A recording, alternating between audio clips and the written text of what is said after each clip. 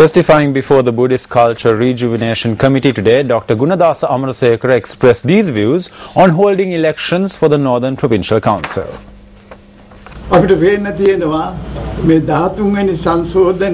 can see that today, rather than speaking of whether the 13th Amendment should be implemented or not, talk is about on whether the elections in the North should be held or not.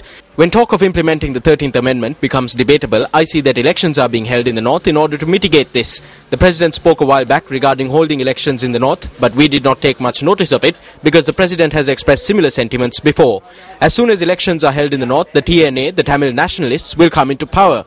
A week after the Provincial Council is established, they will ask for land and police powers. Based on the provisions of the Constitution, you cannot afford to ignore them. The 13th Amendment to the Constitution is completely illegal.